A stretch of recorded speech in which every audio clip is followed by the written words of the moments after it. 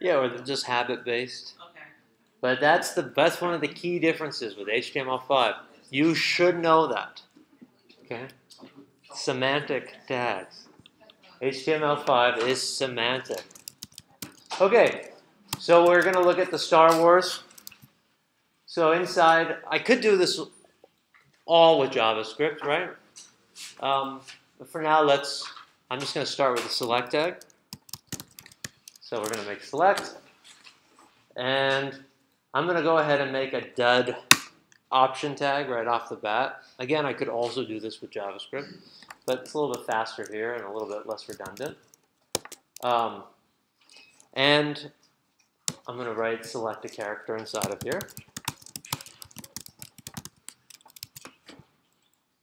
And we will look at this page. Let's refresh. And we have select a character. Cool. Let's hook up our index.js. How do I do that? Script tag. What would I use a link tag for? CSS. That's right. For a style sheet. So /index.js. You also need to script for the Axo. Okay, so Kong says we need the script for the Axios.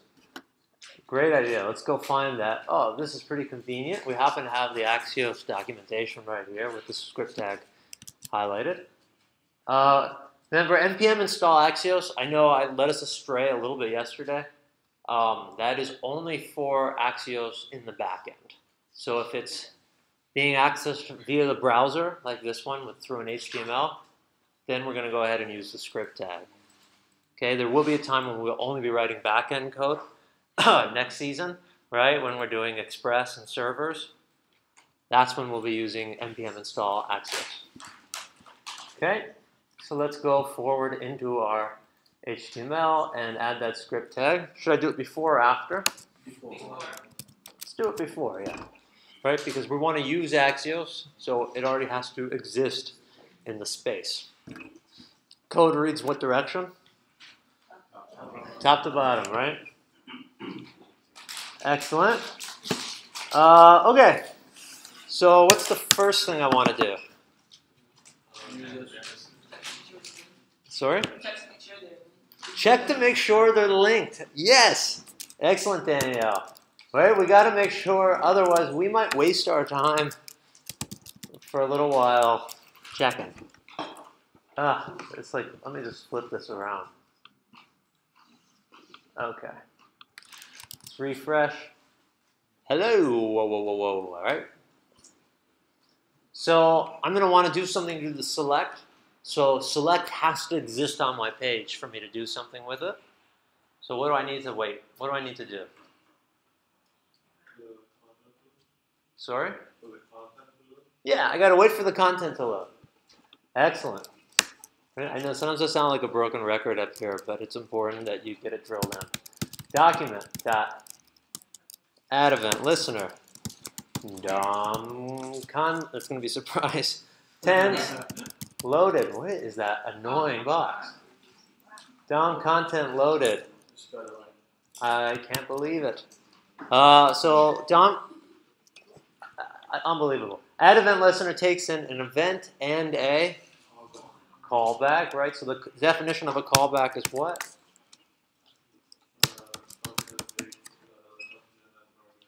Sort of. It's actually the function that is the argument, right? The function that takes in a function is the high order function.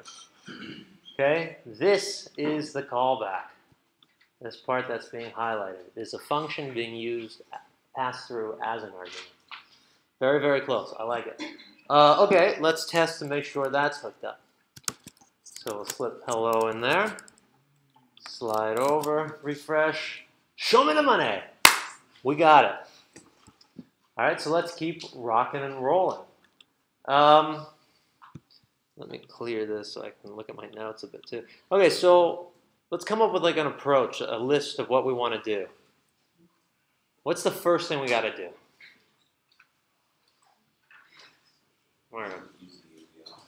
We got to use the API To do what?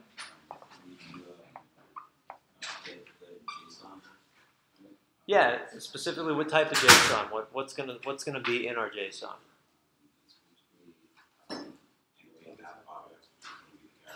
Yeah. Okay. So use API to get characters. Once I have the characters, what's our next step?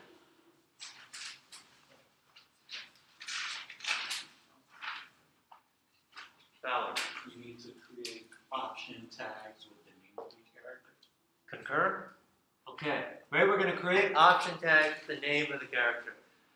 So create options. Always good to have options, right? Create options with character name. Then what are we going to do? Let's just plan out the app. Someone I haven't heard from yet. Then, what are we going to do after we've created our options? I'm Not sure? Okay. That's all right.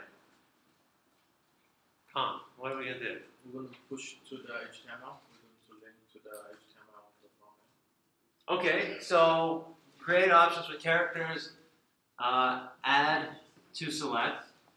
Yep. What's the next? And then what's the next conceptual step? Okay, Brutus. We want when the character is selected to actually add the information about the home reference. Okay, so how will we know when a character is selected? Karen? You need to create an event listener on the site. Okay, excellent teamwork, right? Add listener to select. What should we listen for? Change, I like that. Once we know which character, what are we going to do? No. Okay, and then and how will we get their homeland information? We got to catch it. Great, so then we're going to have to fetch homeland. Okay, fetch homeland. Decent, a couple seasons of that show. Fetch homeland of character. Is Homeland still on? Does anybody watch it still? Yeah. I think it is still. Yeah, is this good? Yeah, shaky. Claire Danes is such a good actress. Anyway, she's a beast, is that what you said? Oh yeah, she's phenomenal. Okay, if you haven't seen the first season, you should see it after the program. Okay, so let's do this. Use API to get characters. So let's go ahead and write a function that's going to help us called get characters. So let's just start knocking them off one at a time. So we'll say const get characters. What should I do? Brandon. We're using async, so we have to put async, and then it's not taking any arguments. So Hey, so Brandon, if I put async in front of this, what does get characters return?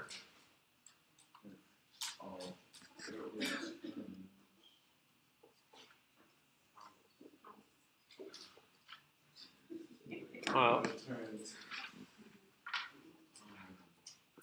it's okay. Think of a.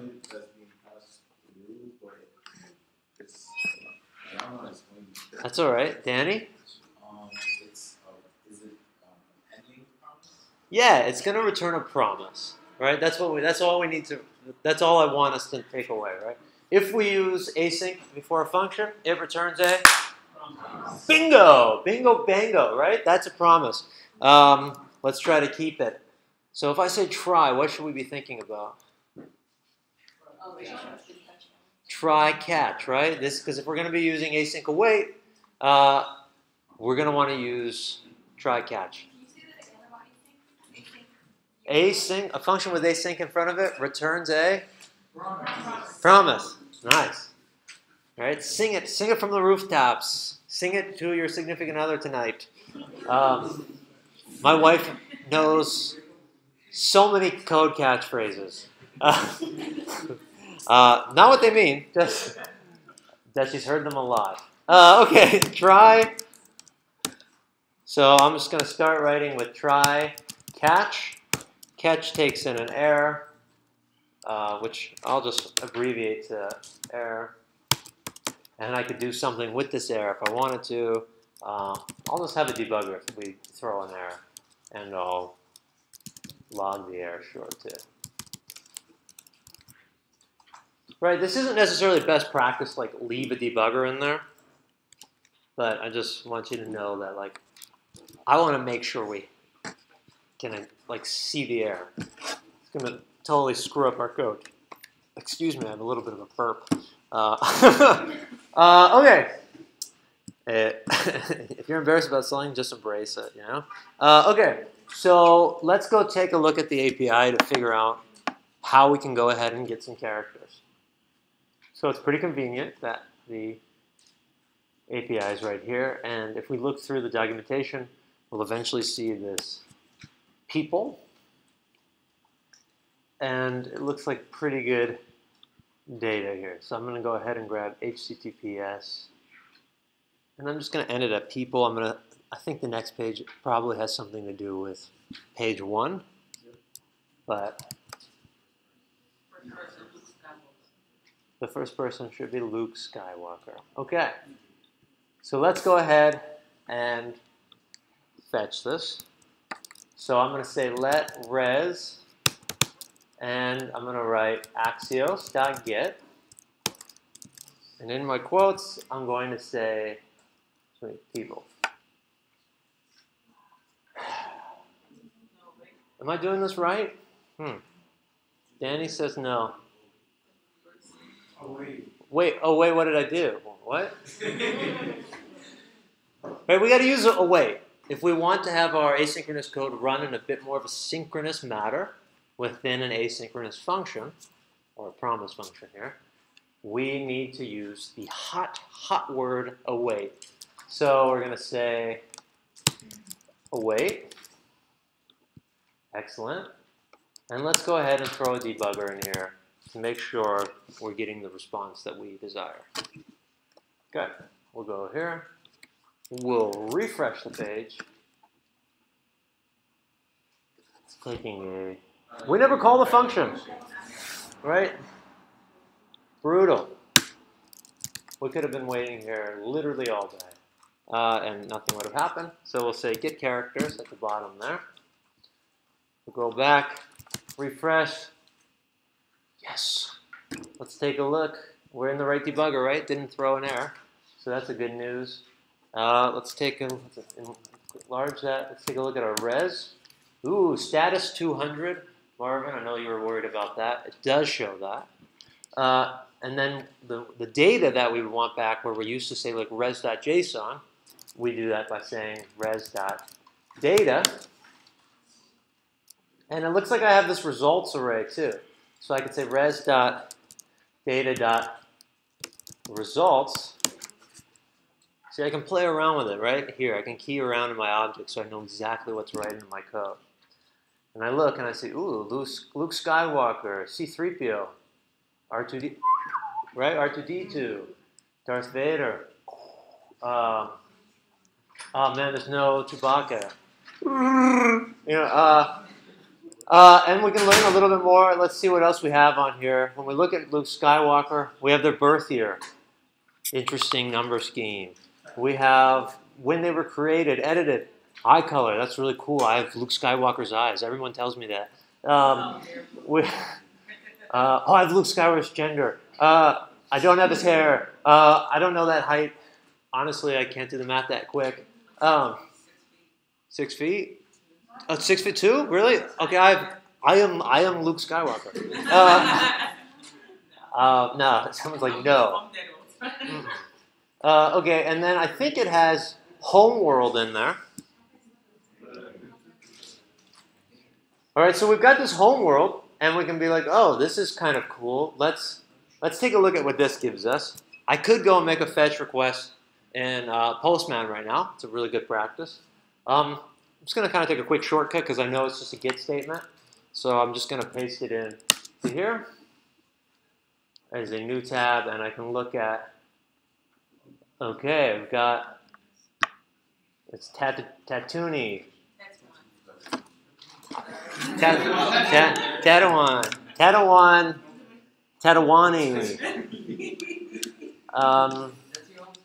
I call it Tats. That's what we all call it. Anyway, so I'm from Tats, and we can see that my climate is arid. So gravity is 1 standard. Okay, so these are like, this is the information that I need. Okay, so keeping that in mind, let's continue. So let's go ahead, and we know we've got res.data.results, right? So I'm going to go ahead and make my variable called let characters, and that's going to equal res.data.results.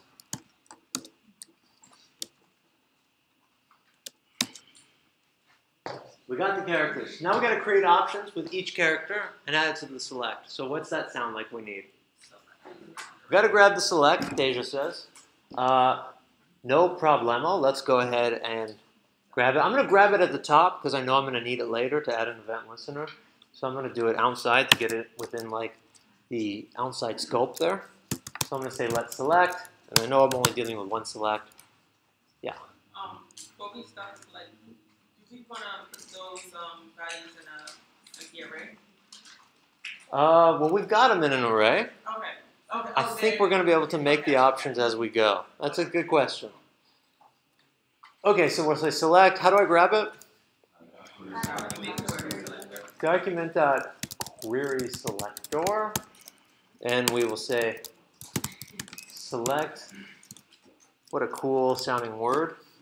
Okay, and so now we've got our select. So we have access to that.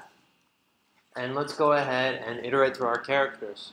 What seems like a good loop for that? For each, right? Remember, if you can use for each, like because I'm not going to break out of it, right? For each I can't break out, and so, but I don't want to because I want to go through all the characters.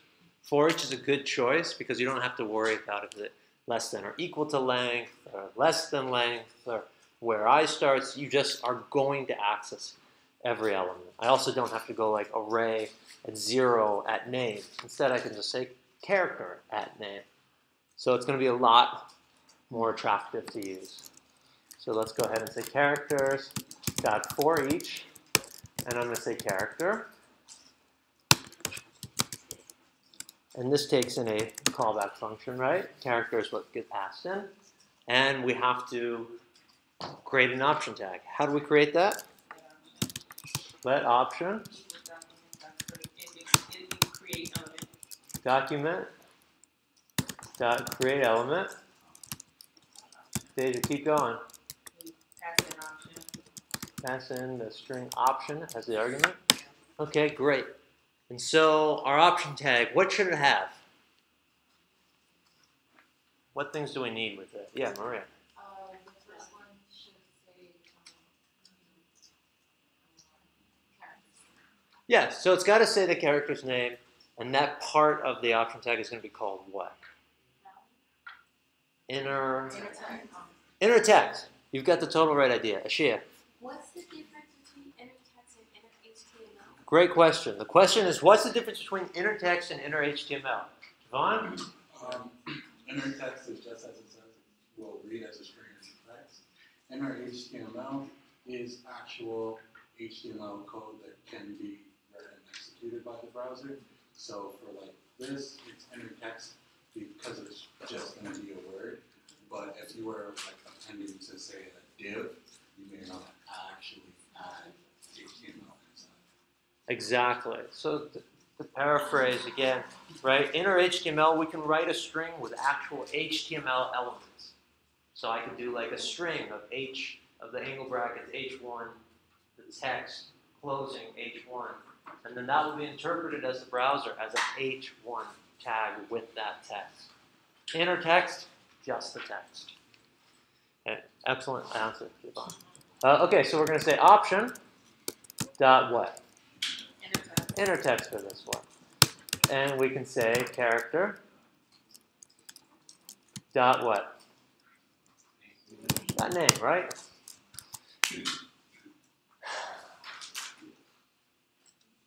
I'm debating what's the next thing I want to go through. Okay, so we've got that.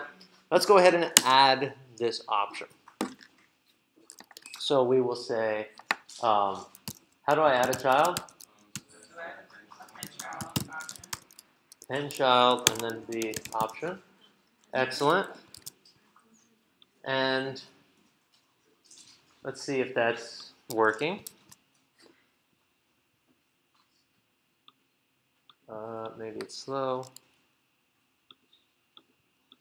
Okay, great, we got it. I'm still able to select the character. Don't like that. Kong, I know you looked this one up, maybe. Yeah, I put selection disabled. Perfect. So Kong says, if I don't want to be able to select that, but I want it to start as selected, I can go to my HTML and say selected, and I can say disabled, because I do not want to be able to select this. Danny? Would you be able to do that if you were creating the option in JavaScript? Yes. I think you probably just have to do like selected, the property selected pointing to true or something. We'd have to look it up. Didn't know the exact syntax, but you definitely can. And I think I've done it. It's just a little hazy. Okay, so we've got that. Let's make sure that that's working the way we want. Perfect. Right now it is disabled. We can't grab it. So I can click on something else, but I can't go to that. That's great. Okay, so we said we were going to add an event listener to our select for the onChange. So let's go ahead and do that. I'm going to do that after get characters, and I'm going to say select dot add event listener. And what am I going to listen for? Change. Change. Change. And this is going to create an event. Fire this callback. Do I care about the argument inside? Do I want to pass an event in? Who says yes? Who says no? All right, people have got opinions. Let's talk about it. Defend your point.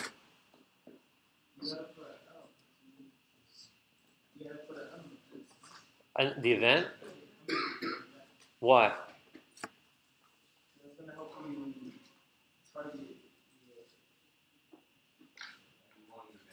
Okay, so we're saying some words.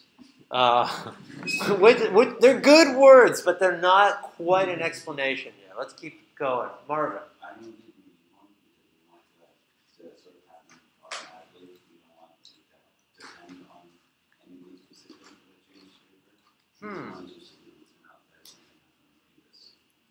So he says, yeah, but how are we going to know what to do? Jay? You would want the value that it changed to, so that you could key into the home world of whatever that character is. So you're going to need to know what character in order to know to take home world from that. Okay, so Jay says we're going to need it so we can see the value and see what the home world of that character is. Pretty compelling. So compelling that I'm going to add it in, and we can find out. Okay, so we're going to say event, and let's put in a debugger and see what we can learn, yeah? So we'll save this, go back, refresh our page, click on R2D2, check out the console, we can look at our event. What are some common properties we look at when we're looking at event? Target and current target. Yeah, those are our main ones, right? When in doubt, check those out. Yeah, target and current target. It's the target. Target. Target. French. Okay, so we've got event.target. Okay. You can say event.target.value. What's R2D2? Is that going to help us? It could help us, but would it be better? What would be the ideal? Like if we were just writing a dream application, what would we get when we do this? Okay. The index, maybe. What else could be the dream? Doug? The URL to fetch? Yeah, that sounds pretty dreamy, right? Let's make the dream a reality. All right, so we can do event.target. How do we do this? Here we go. So we'll go back up to where we're setting our option tags. After assigning the inner text, no problem. Let's assign another value. Let's say option. Yikes, I'm sorry about that. Option.value. Let's assign it to character. Dot homeworld, I think it is, right? Let's see what would happen now, yeah? Go back. Refresh the page. Select our character whenever this page actually goes on and fetches our characters. Let's take a look at Lukey. We got our event. Event.target. .value. Undefined. That's too bad. That's weird. Oh, because Corey, you put characters as a character on the option like that. Did I? Ah, right. Characters is referring to what? The array, right? The array of all of the characters. Let's refresh. I'm so sorry about it. Super anticlimactic. But that is programming, right? You try something, and then you try it again. This time, huzzah, right? This is what we want. This is the URL. This is the dream. We're living the dream. So if we know we can get that, let's go fetch that character's setup, right? Let's go fetch this. So back in our event, we can just fire a function called like get home world that takes in the event .target.value. Right? Let's go write that function now. So we always want to set up code to be able to write it as if we were writing our dream, right? So we'll say const get home world. What do I want to add here? Anything? Should I do anything special? Async. Hey Brandon, if I put async here, what's get home world going to return? Perfect. Right? Okay. If async is in front of the function, it will return a promise. This takes in a URL. If I'm thinking about async await, what should I be also trying to think about? Try catch, right? See what we did there? Yeah, let's try it. Try, and then if anything goes down, let's catch it. And we'll say error. And I'm just going to console log.error. I'm not really too hot and bothered about it at the moment, but it's important to have it. And if anyone ever asks you about error handling, you should tell them that you can use a try catch block. Okay? There have been occurrences where people have been asked that. I think, well, I don't know. They did not get those jobs, but they did know. So make sure you know when the time comes. Okay. Try catch. Let's go ahead and make an Axios call for this URL. So let's go ahead and set a response. And how should I wait for this to happen? Await Axios.get URL. Let's put a debugger in there and figure out what our data looks like. Yeah. So we're going to refresh our page yet again. Oh God, this API is pretty slow. I don't. Is that R2D2? Okay, and we can look at what our response is here. So we'll say res. Interesting. Let's go res.data.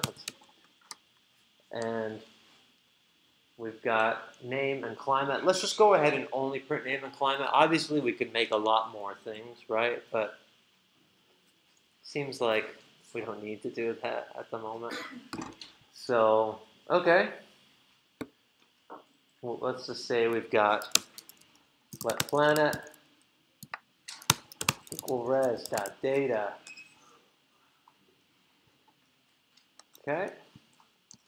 And let's go ahead and create a section.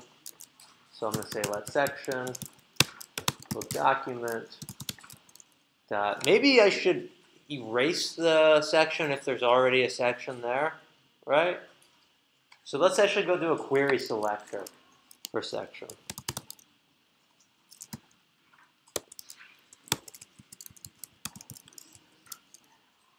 Okay, so this way, if there is a section, how can I remove it? Because every time I click on a new thing, I want it to be replaced. Rafid. I actually want to like delete the whole section if it's there. Hang on, somebody throw up their hand if they're feeling good. Anyone I haven't heard from yet? It's got some quiet people. I guess I have Britt. Yeah, let's do it. Remove child. Okay. On who am I going to call it on? Who's the parent? How do I find that? Nice. So we're going to say section dot parent node. Perfect, Britt. And we will say dot remove child, and we will pass it in section. Right, so I'm only going to do this if I have a section. Otherwise, let's just go ahead and create it. So I'll say section equals document dot create element section, and then let's go ahead and also create an H1 to say the name. So instead of section here, I'm going to do H1, and we'll say H1 dot, how do I make H1 say the name? Inner text, H1 dot, inner text equals what? How do I get to say the name? A little bit louder, Kevin. Planet.name, right? Don't forget, we already declared planet earlier. We still have it. Planet.name. Let's go ahead and make an H3 or something. And we'll just make this about the climate. And let's go ahead and give that an inner text as well. So we'll say H3 dot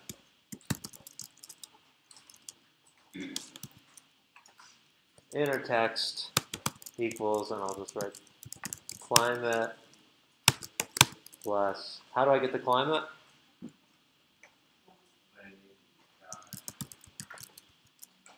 Yep, planet.climate.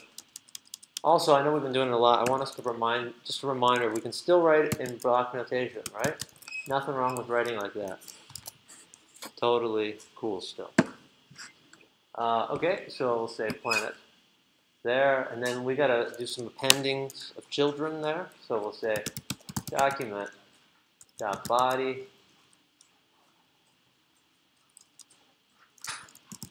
dot pen child, and we will say section and section dot append child, and we should say h1, and we'll also have our section append or h3. And that's a lot of code to write in that function, but c'est la vie. Let's give it a shot, shall we? Refresh our page, select a character. Don't mind if I do whenever this finishes loading. It is a slow API. There are much faster APIs, and when you write your own, it will be lightning fast. And we say Alderon something temperate.